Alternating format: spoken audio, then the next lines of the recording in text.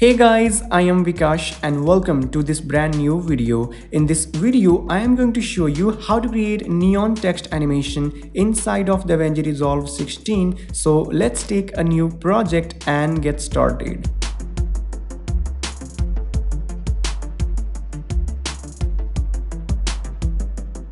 Alright, so click on this new project and let's call it neon and click on create. And let's do some basic settings. So click on the setting button and set the size of this project 1920 by 1080 and set this timeline frame rate 30 frame per second and select this playback frame rate 30 frame per second and click on save. Now I'm going to create neon text animation inside of this Fusion tab. So we have to take a new Fusion composition. So right click on this media pool, click on this new Fusion composition and let's call it Fusion Comp. And set the duration of this composition 5 seconds long and set this frame rate 30 and click on create. And drag this Fusion comp on this timeline like that and then go to your Fusion tab. And here we get media out, so just drag this over here and click on this single viewer. And now let's import a background image. So click on this media pool and right click on that, go to import media and select a wall texture image that I have downloaded from pixabay.com and link given in the description. So go to the link and download this wall texture image and click on open and drag this wall texture image on this flow window and close this media pool and drag this image on this viewer. And now let's call it background. So hit F2 on the keyboard to rename and rename it to BG and hit OK. And as you can see, it has a different image size proportion. So let's fit this image. So select this, hit Ctrl plus a spacebar for search box and search for resize node. So this is a resize node. Hit add button and drag this resize to the viewer. And as you can see, it's perfect. And let's scale it up. So select this and click on this transform button to add a transform node. Drag this transform to the viewer and go to this inspector window and let's increase the size of this. So set this size maybe 1.85. Okay, and now select this transform and add a color corrector node. So hit Ctrl plus a spacebar for search box and search for CC.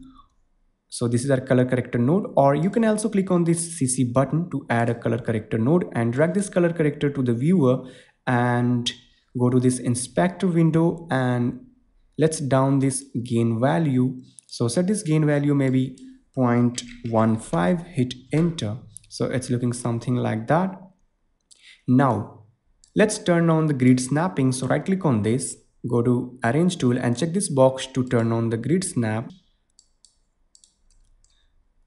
Alright, now we have to take a text node. So click on this text button to add a text node and drag this text to the viewer and type a text whatever you want to type. So I'm typing love and let's increase the size of this. So set this size maybe 0.3, hit enter and choose your favorite font style. So in this case I'm using Bauhaus 93 font style, and then go to your setting tab and click on this text outline and set the thickness of this outline maybe 0.0085, hit enter and hit Ctrl and scroll up to zoom in. So it's looking something like that. Now drag this text over here and take a merge node. So click on this merge button and connect this yellow background point with the output of this color corrector node and green foreground point with the output of this text node and drag this merge one to the viewer and click on fit. Alright, and now let's down this opacity. So select this merge and go to this inspector window and let's down this blend value. So set this blend or opacity maybe 0.15, hit enter. So it's looking something like that. And now we have to take a glow node. So hit Ctrl plus a spacebar for search box and search for glow. So this is our glow node. Hit add button. And now let's connect the output of this text with this glow like that, and drag this glow to this viewer, and let's merge these both outputs. So take a merge node and connect this yellow background point with the output of this merge one and green foreground point with the output of this glow, and drag this merge to this viewer and select this glow, and let's set this value glow size. So set this glow size maybe 20, hit enter, and set this glow value 0.85, hit enter. So as you can see, it's looking something like that. Now let's add another color corrector node. So select this merge to and click on this color corrector and drag this color corrector to the viewer, and let's select a nice color. So pick any color that you want. All right, and click on fit. So as you can see, it's looking something like that. And now let's create a spark or fluctuation kind of animation. So select this merge and let's animate this blend, but I also want to animate this saturation value, but I don't want to animate separately.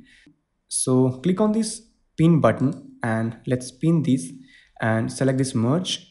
And now let's attach this saturation with this blend. So right click on saturation, click on expression, and let's parent this saturation with this blend. So pick this speaker point and let's attach this with blend like that. Okay, and then unpin this color corrector and select this merge, and now let's animate this blend. So go to around 5 or 6 frame and turn off this light and click on this diamond button to add a keyframe, and go to next frame and turn on the light, go to next frame, turn off the light, go to next frame, turn on the light, go to next frame, turn off the light, and go to 4 or 5 frame forward in time and click on this diamond button to create a keyframe, and go to next frame, turn on the light, go to next frame, turn off the light, go to next frame and turn on the light. Okay, and go to around 10 frame forward in time and click on this diamond button to create a keyframe, go to next frame and turn off this light, next frame, turn on, next frame, turn off, go to 3 or 4 frame forward in time, click on this diamond button, go to next frame, turn on the light, and go to 10 or 15 frame forward in time, click on this diamond button to create a keyframe and go to next frame, turn off the light, go to next frame, turn off the light, and go to next frame, turn off this light and go to 2-3 frame forward in time, click on this diamond button to create a keyframe, go to next frame and turn on the light. All right, so as you can see, it's looking something like that. Now let's create a vintage. So take a background node, let's call it black. So hit F2 on the keyboard and let's call it black, hit OK, and let's merge it. So take a merge node and connect this yellow background point with this color corrector and green foreground point with this black, and drag this merge 3 to this viewer. Okay, and select this black and add a ellipse mask with this. So just select this and click on this ellipse mask and create an ellipse like that, and click on this invert and set this soft edge maybe 0.2 and set this border width maybe 0.25, hit enter. All right, so it's looking something like that. Now select this merge and take a final transform node. So just select this merge 3, click on this transform button and let's create a scale animation. So select this transform tool, go to the end of this animation and right click on size, click on animate, or you can also click on this diamond button to add a keyframe on size, and click on this diamond button to create a keyframe on angle also, and then go to very beginning of this animation and let's increase the size of this. So set the size maybe 1.3, hit enter, and set this angle 10 degree and hit enter. Okay, so as you can see it's looking something like that.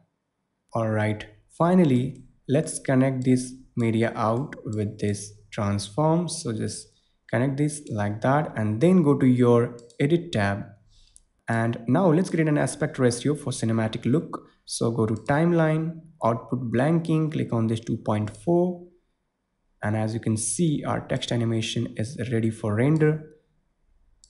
All right, or you can also change any text or color that you want. So go to your fusion tab or select this text and type anything that you want.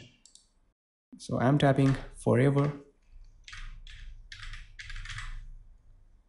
Okay, and select this color corrector too and pick any color